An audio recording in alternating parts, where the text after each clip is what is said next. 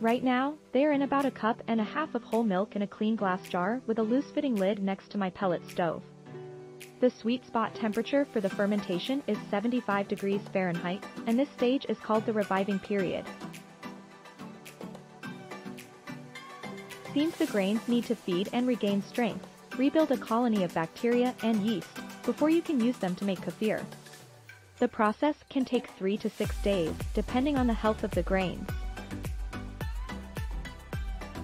This DIY kefir is touted to have over 50 different strains of beneficial probiotic bacteria and yeasts, where the store-bought contains 10. Cultured yogurt has maybe 7 and cultured buttermilk just 1. Only downside to this option is there's some maltodextrin in this, but it is nearly negligible.